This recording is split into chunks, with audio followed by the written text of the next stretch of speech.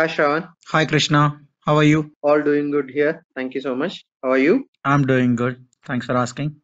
So Krishna, let us start with an introduction of myself. I'm Shravan Kumar. So I look after as a project manager for data science team here, who look after the multiple accounts within this organization.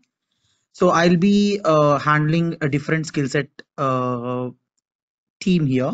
So who comes with a experience of data engineering, who comes with the experience of data visualization, and as well people who have a background of data science. So this position, I think you would have gone through the position details. I mean, the requirement, what we're looking for is someone who have experience in Snowflake. Yes, yeah. Yeah, I have like almost 12 years of experience in this industry. I currently working with this organization from past 5 years now. So that's more about me. So why don't you just walk about yourself? Sure. Yeah. Nice knowing about you, Shravan.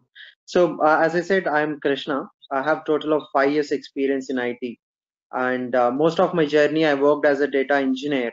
And currently, I'm working as a senior data engineer with one of the Indian client company, and I work for a client, one of the telecom client, which is from UK. Okay, so I majorly work closely with the marketing team and the product teams. Okay, so where our work will be, we assemble data from a different sources and a third parties, and we turn up that information into a useful data for marketing campaigns mainly. It's majorly to understand the customer behavior or a general campaigns we will run for every week. So as it was a very frequently we doing, we need a faster and better results. That's where we leverage the Snowflake data warehouse and its features when we are compared with the traditional, where we got a very better feeling with the Snowflake. So I have total 3 years relevant experience in Snowflake, and also in past I have worked in a different ETLs, different databases, traditional databases, and I do have an experience in a GCP as well. Okay, so that's very short about me, Shravan. Good.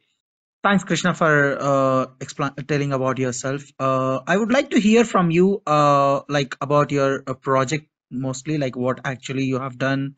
What kind of features have been used in your project related to the data warehousing or related to the Snowflake? Definitely, yeah. So as I said, we majorly look into a campaigns data and a product data. So product in sense, we have recently introduced in a remote, okay, remote for a TV. That's one thing. It's called as an horizon we call, and we try to understand a customer behavior. So in sense, in say, you switched on a TV, you watched some video on demand, or you paid something on a on some subscription, are you paid for any movie you want to watch, are you passed it for some time, or you fast forward it for some time. So every action we will be taking that as in a data entry, and we will be running our analytics to understand the behavior, and whether the customer is churning out of this plan, or every lot of data we deal. So as I said, like there are multiple things, so we get a millions of records in a day in a real time or a batch process. So Snowflake, when comes to Snowflake, when we move to Snowflake, right? So we have used almost all the major features we have it in a Snowflake. So majorly coming up from a basic of tables, views, stored procs, or a tasks like an orchestration tool, and streams we have used for some kind of CDC work. And we have dealt with the different kinds of data as well. So as I mentioned earlier also, no, we dealt with a third parties data also. We had a third party vendors where we used to receive a data from either in a JSON format or a pocket or a different XML formats, right? So we have to parse that all data, where Snowflake has really helped us to do it in a faster way, right? So different types of data also we dealt, and we used an external stages and internal stages, where some clients, some third parties had been working on a cloud, where they were supplying the information via AWS S3, or directly a files, right? That's where we use the stages as well. And we did an auto scaling for some of the KPIs we have to complete it by the EOD and submit to the bigger executives so that they can run the business, right? So we used an auto scaling mechanisms and cloning. So if a data analyst and a data engineers wants to work parallelly, so we clone the tables, we taken the backup using the clones. So we have used almost all the features in the Snowflake. Well, as you mentioned about the cloning, can you just explain me what is a cloning and why we call a cloning as a zero copy cloning? Definitely, yeah. So cloning is also referred as a zero copy cloning. So what that means is it really doesn't physically copy the data. So what happens is a clone can be created for any database or a schema or a table. Majorly we have created for tables, and very rarely we have created for schemas as well. So here the main concept of cloning is we don't need to duplicate the storage files on a other disk. It's all, we just do it Mhm. like we clone the table and provide the table name. The underlying the physical data will be still available on a single storage itself, so that it just refers to the cloned table. So you no need to pay extra money, you no need to pay for the extra storage cost as well. So that's called zero copy cloning, and it is better in the way of you no need to pay anything for the clone tables. Okay, okay. As you mentioned, one of the future, while you just before you talked about the stages, right? Can you just mention what are the stages, and can you tell me how you validate the data once the files are landed or copied into stage? Sure, yeah. Uh, So we had yeah. a scenario. We had a scenario in one of the requirement. So what's happening is we've been getting a files from third party. Okay, the files were being in a JSON format and some was in a CSV format, I believe. So what happened is we used to get some some kind of discrepancies in the data. So some bad data we can call it. Okay, so we used in internal stages. Okay, some internal stages we have used and some external stages also we have used. So once the data lands onto a stage, okay, before we load into data, so initially when I started with a Snowflake, there was a question saying that how can we do a data quality before we loading into the table, right? So unnecessarily after taking care of loading into a table, how can we take care before we loading into a table, right? So when we explored more in a Snowflake have a feasibility or a functionality called as a validation mode. So whenever we try to load the data into a tables, we use a copy into command. So copy into command function will help for us to load it into a tables. Okay, and copy into command provides a lot other feasibilities. The example, once the data is loaded into a table, I want to purge the file, I don't want that file to be present, and I want to save a storage, so it can give me a purge. Or before loading into a table, okay, so if I want to validate that particular data sent to me today will fit it into my table or not. So in that scenarios, what we will do is we use a validation mode. Okay, validation Mhm, mode mhm. command, we provide it as a return all errors. So when we provide the return all errors, it will not load the data, but this copy into command is smart enough to understand the table structure and whatever the data we receive today, and it will try to validate and provide if there are any errors to us, so that you no need to load the data.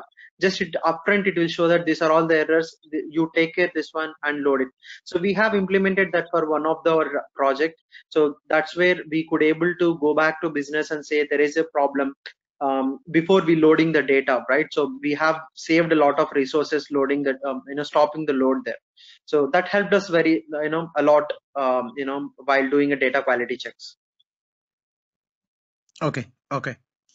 Can you tell me or can you explain me what is a caching in Snowflake and how many types of there for the types of caching?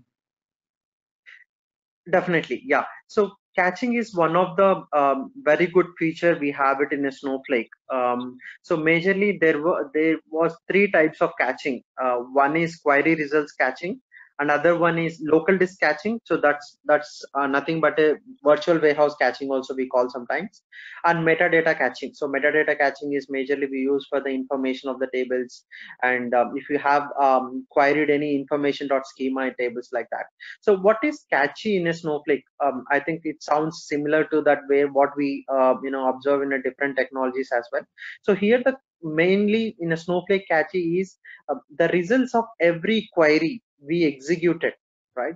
So it will get catched for that session, and any new query is submitted, right? So what happens is it will immediately go and it will check if if the same query been executed previously, and then if it is same, then it will just pick the data from catchy and provides the result.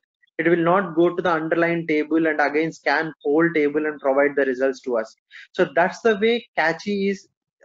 It will actually saves a lot of time to get the results and saves a lot of resources. You no need to pay for that because it is just picked up from the catchy. So that's how the catchy helps in a Snowflake. Okay. Krishna, have you ever used a time travel concept in project? Yes. How it really helped you? How it really helped you, and where exactly it helped you? Sure. Let me put a scenario here. We have used a time travel. So while this we are doing a unit testing, right? So there were two developers we had. So myself and my colleague, we both are working on the same data set, right? There were Mhm. a lot of jobs were running where the ETL we are using. We don't know that really there are a lot of tables being involved. So initially when project started, we have raised a ticket with our DBAs to replicate the data from higher environments to lower environments. Actually it took a little time to us because there is a lot of GB of data, right? So in that scenarios what happened is, unknowingly the data set which I am using, which I am analyzing, right, my colleague has actually loaded the, manipulated the data. So whatever the snapshot I was looking is being changed by my colleague unintentionally. So at the time, so we can't stop our work and our work has to continue, and we realize that something has been went wrong there. Okay, something is not matching. And when we checked, right, Snowflake provides a history of, you will get to know who executed what queries on a particular table, or it will provide all the history of the queries, who executed what much time it has executed, what is the query ID it has executed. So we understand that my colleague has executed a query and I want to revert the table back to the normal shape what it was before, and how can it help to me, right? So at the time we have used a time travel. So time travel will provide an access to access the data to any time in the past. Okay. So when I say past is like within 7 days we had, we don't had any very higher version of a Snowflake where you can increase this time travel thing. We had only 7 days. We realized in 1 2 day itself, and what we have done is we executed the time travel query saying that at this particular time you revert back the table, and I copied into a one of the dummy table and I refreshed my actual table so that I can reutilize it for my unit testing. That's the way time travel has helped us to not to stop our unit testing and helped us to bring back the data into the same shape where unintentionally something has been done by some other person. So that helped us to continue our data testing. Okay, understand. Okay. Krishna, can you tell me why we use a CDC separately when there is already an inbuilt functionality available in Snowflake? Yeah, so as I mentioned, we are before Snowflake, we are all being built in an ETL. So we used an ETL to perform all kind of transformations, validations, or a CDC change data captures, or whatnot. Everything we try to do in an ETL, right? So we used a multiple components in ETL to do a joins, understand whether the data is changed, if changed, change the valid from date, valid to date. If the data is not changed and new records appeared, put it as an insert. Or if the data is not coming, like the customer we already have and that customer information is not coming, treat it as a deletes. So like this, we have implemented everything in an ETL. Okay, so it wasn't a very hectic task for us to move everything onto a Snowflake. And Snowflake provides, yeah, I also currently built a concept called as a streams in Snowflake, where streams is a very intelligent concept or a feature we have in a Snowflake which understands the CDC between the previous offset and the current offset, and it able to explain me what is being updated, what is inserted, and what got deleted comparing to the previous data. So we do had an experience in implementing a streams. Now whatever we have implemented, I totally agree. Whatever we have implemented CDC on an ETL can be done directly on a Snowflake streams, that we can totally avoid the CDC in a ETL. So, but as we had a lot many jobs, eventually we will move into a Snowflake, full-fledged Snowflake solution, probably I can say. Okay, I understand. I got it. Okay. Krishna, let me give you a scenario here. Say, for example, your marketing team needs some data to come up with a churn analysis. Okay. They don't have Okay. any account. How can Mhm. you supply the table data with them and revert it once the purpose is served? Definitely, yeah. So as I said, even I'm working for marketing campaigns team. So some of the people, newly joined people, or whoever is coming and going, right? So at the time, we used to provide a tables to them. In Snowflake, we have a secure data sharing concept, right? Data sharing concept is that. So this enables to instantly and securely share our data with whoever the person who doesn't even have an account also, right? So we can just create a share for on a particular table, and we can provide the table to them. Okay, so they can access the table. It is not limited to table only. We can create a views, we can create a secured user defined functions, we can create a databases, everything we can create and we can share with them. So just when we create a share, they will get we will provide a temporary credentials and everything for them, so they can able to access and they can continue their work. So there is no showstopper for them as well, so they can also continue their work. So here data sharing is in Snowflake will really help to parallelly continue the work by different teams. But majorly data sharing will happen only if the person immediately needed or something, but there is a specific roles we create, specific restrictions we create on the tables. Okay. Okay. What are the layers we have in Snowflake architecture, and what does the bottom layer does? Yes, we have a three layers in Snowflake. Majorly, we call is a cloud services where all infrastructure, metadata, and everything will be there, and query processing where all the compute things will happen. That means execution of a queries, or warehousing resize, auto scaling, auto or scale down. All this will happen at a query processing. And database storage. So database storage is the bottom layer we call. So the storage layer is stores all kind of data, so any format of data, right?